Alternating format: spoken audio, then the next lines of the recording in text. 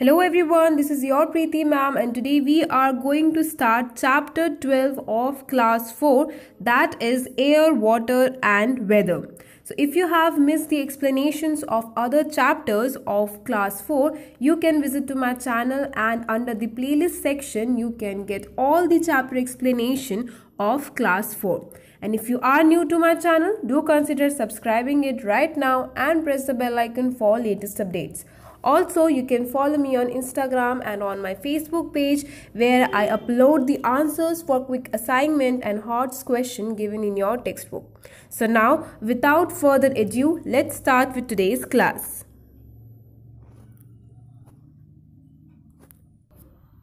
So let's first see a brief introduction about this chapter. इस chapter में क्या है उसके बारे में एक ब्रीफ इंट्रोडक्शन हम देख लेते हैं. So weather is a physical state of the atmosphere at a given time described in terms of air, clouds, air pressure, humidity, rain and sunshine of a place. तो वेदर क्या है, chapter के beginning में हमने chapter का नाम क्या पढ़ा था, एयर, वाटर एंड वेदर. तो वेदर एक्चुअली क्या होता है, वो एक फिजिकल स्टेट होता है एटमॉस्फेयर का, जो कि उस टाइम पे उस पर्टिकुलर जगह के जो एयर या क्लाउड्स या एयर प्रेशर, ह्यूमिडिटी, उन सब को बेस करके हमें जो एक इंफॉर्मेशन मिलती है about the physical state of the atmosphere of that place at a given time is called weather. ठीक है.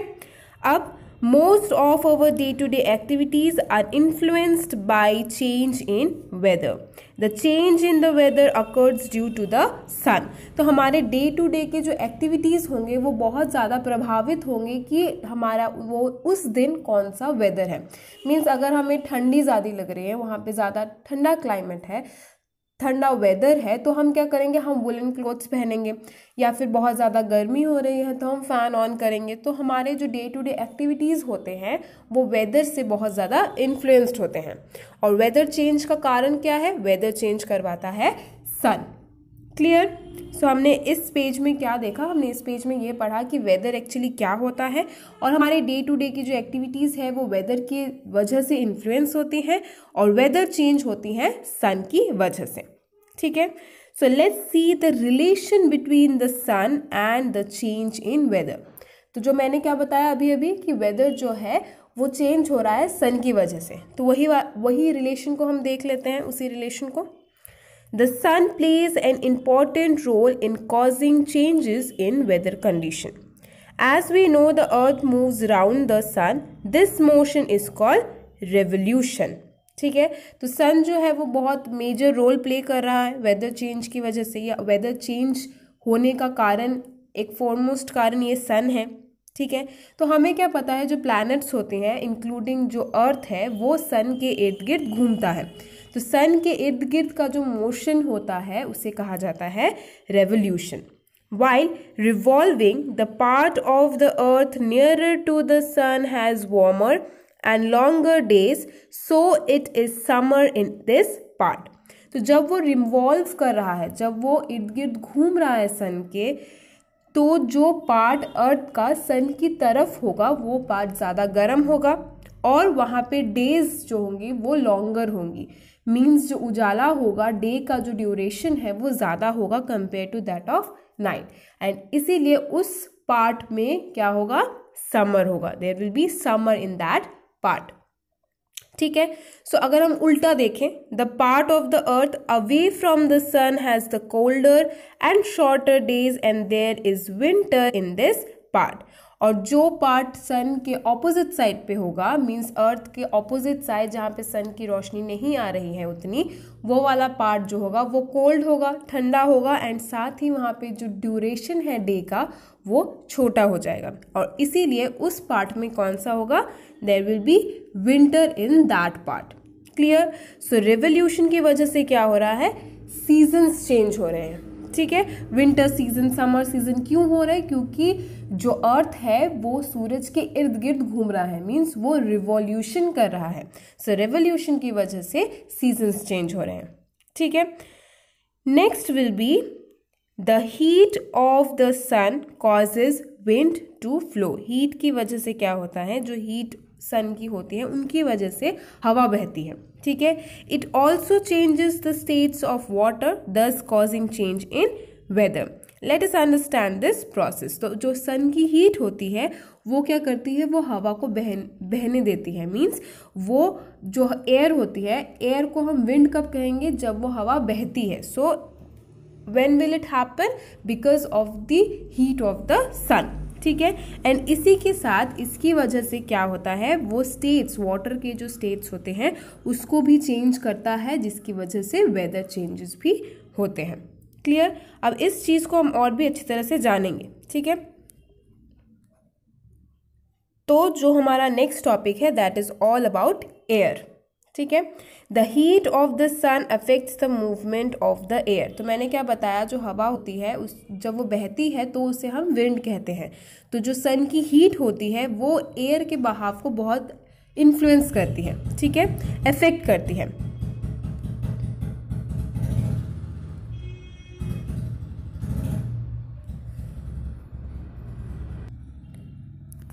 तो सन क्या करता है, the sun heats up the air making it lighter. तो सन क्या करता है, वो एयर को हीट करता है, जिसकी वजह से जो हॉट और लाइटर एयर है वो क्या करता है, वो ऊपर की तरफ आ जाता है। Means the hot and lighter air rises up, ठीक है। और जो कूल एयर होता है that air will takes its place. जब वो नीचे से ऊपर राइज कर रहा है लाइटर एयर, तो उसकी जगह कौन लेगा, जो कोल्ड है, ठीक है, जो कूल एयर है वो उसकी जगह ले लेगा। तो इस मूवमेंट की वजह से ही क्या होती है, विंड्स होती हैं, ठीक है। This movement of air causes wind. Now let's talk about sea breeze and land breeze. तो पहले हम पढ़ेंगे सी ब्रीज के बारे में। यहाँ पे आप सी ब्रीज का डायग्राम भी देख सकते हैं। क्या होता है सी ब्रीज में, the sun warms both land and water. तो सन क्या करेगा, एक ही तरीके से लैंड को भी गर्म करेगा, वाटर को भी गर्म करेगा। लेकिन but the land warms up faster than the water. लेकिन जो लैंड है वो जल्दी गर्म होता है compare to that of water, ठीक है। सो डे टाइम में क्या होगा, the C is cool and the land is warm. Hot air above the land rises and the cool air above the sea blows towards the land to take its place. दिन में क्या होता है, जो सी water होगा वो ठंडा होगा, क्योंकि पानी गर्म होता है, कम ज़्यादा टाइम लेता है compare to that of land. तो जहाँ पे कम गर्म हुआ है हवा, वो वाली जगह की कूल एयर क्या करेगी, जहाँ से एयर राइज अप हो रहा है उस जगह को कवर कर लेगी। तो डे टाइम पे जो सी है वो ठंडा होगा और लैंड जो है वो गर्म होगा। तो लैंड के ऊपर की जो हवा है वो हॉट होने की वजह से क्या होगी, लाइट वेट की होगी, एंड इसीलिए वो ऊपर चली जाएगी। Means that will rises up.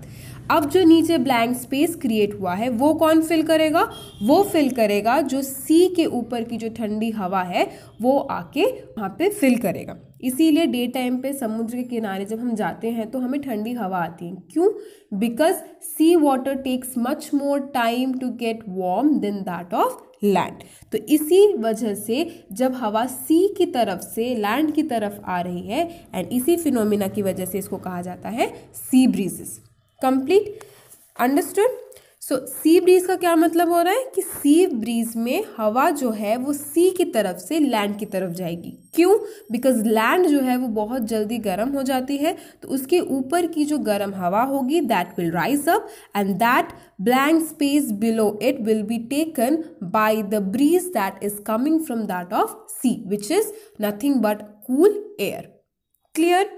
उसी का उल्टा हो जाएगा लैंड ब्रीज। तो रात के टाइम पे the land cools down faster but the C remains warm. जैसे पानी को गर्म होने में भी टाइम लगता है, तो उसको ठंडा होने में भी टाइम लगता है, ठीक है। So land will get cool fast compare to that of C water, ठीक है। तो अब सी वाटर की वजह से जो गर्म है उसकी वजह से क्या होगा, उसके ऊपर का जो हवा होगी, उसके ऊपर की जो एयर होगी वो ज़्यादा वार्म होगी compare to that of the land.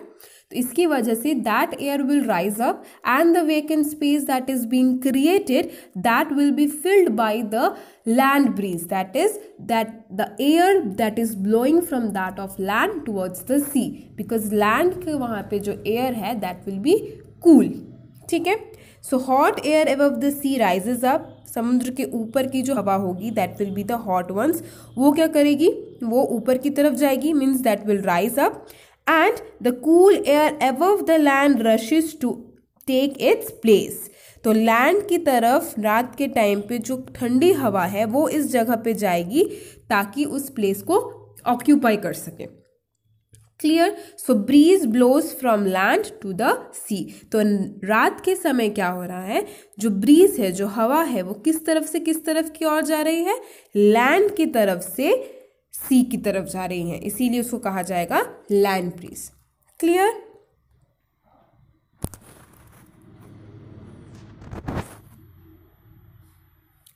so students, that's all for today's video. In our next video we will continue with this chapter. Till then, stay tuned and thank you.